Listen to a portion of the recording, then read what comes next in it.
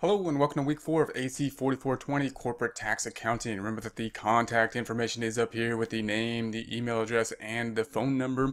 We also have office hours on Tuesday at 6 p.m. Pacific time. This is not required time carved out if necessary in a question and answer format at that time. If you want to go there, you can first call in here, and then once we are called in, we can go to screen share software as needed and work through questions at that time in that format.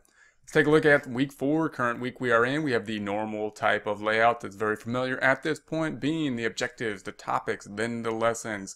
We're going to be talking about tax treatment of business ownership, dispositions, liquidations, terminations, and these will be the topics we will have. Remember that your reading will be here in terms of the lessons. I have these resources will be your reading, so click here for those resources. Then everything from the discussion forums on downward, that's what we need to complete for the week. So that will start with the discussion forums. We need to have at least 4 posts at a minimum to get full credit on the discussion forums. You want to get full credit on the discussion forums because they're worth 21% of the grade, and that's a lot of the grade. Therefore, make sure that you're participating, make sure that you're picking up that full credit. I would post more like 7 to 8 times really just to make sure to pick up that information. I'm obviously going to put in a lot more questions as we go, so there'll be a lot of stuff that we can post to make sure to pick that up. Please continue to, if you use a reference from Google or something like that, just make sure that you reference the Google, tell us where it came from so you're not plagiarizing, and that will be fine. In order to get full credit on a post like that, we do want to also include either a recap of what has been posted there, what we found, and or some critique of it, and that would be the way to pick up the most credit on that type of post. Then we have the assignment and the homework. Now this assignment is the project, so this is the class project, this is the main paper, so you want to spend some more time on this. I'm going to go in here and just take a look at it real quick.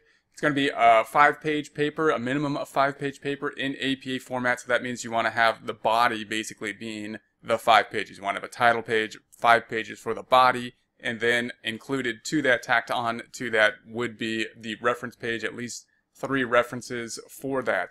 So you can pick basically any kind of topic that we've picked throughout this course. We do want to pick something that's going to be specific. It wants to be a research type of paper. So we do want to pick something that in the introductory paragraph, it's going to be some type of argument. So we don't want to basically describe kind of the research process we went through. We want to explain what the research goal is in terms of what type of action should be taken, or what do we think the results of a particular action are, give our argument, and then back that argument up with the specific points within the body of the paper, and then give a conclusion on that paper. We also, in this one, do want to make sure that we are referencing to some outside resources in order to back up our opinions, and make sure that we have a reference page at the end of this as well. So if you have any questions on topics, or how should we format this, you can take a look at that. The problem a lot of people have is either picking a topic that's way too big or picking a topic that's way too small. So you want to make sure to pick the relevant topic for a 5-page paper, and then and make sure you have some direction on that when you're approaching the topic and the paper. So I'm going to go back to week 4 here. We then have the homework, which is going to be a smaller assignment here.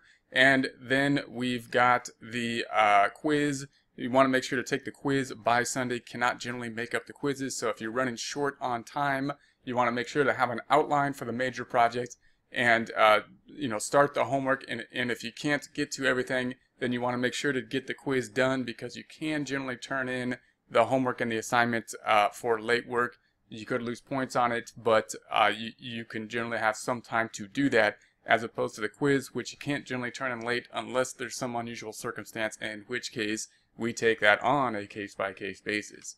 Alright, going to scroll up to the grade book over here on the left hand. So as usual, grades will be due on Sunday. I have until Tuesday to update all the grades for the prior week. So for example, the week ended of week 3, it should be in there by Sunday. Then I'm going to grade up until Tuesday, and then by Tuesday evening or afternoon you want to go in there and make sure that the grades have been updated in accordance as you think they should be through week 3. For example, anything that was done in week 3, whether it be late work for prior week or the work done in week 3, should then be updated as of Tuesday following week 3. So for example, the discussion forum here, the dash should turn into 100% because everybody's shooting for 100% on the discussion forums. Same for the assignment. The quizzes will populate automatically and the homework should then be populated as well. If, for example, we had not done week 3 here on the assignment, that dash will then turn to a 0. You then want to go back in here and see if there's any zeros within the homework,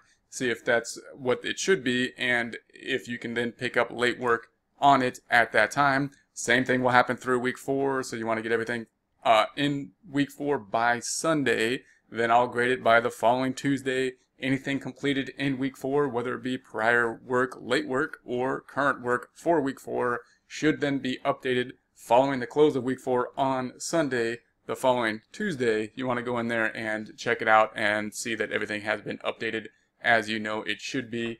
And that's going to be it for week 4, so have a great week 4.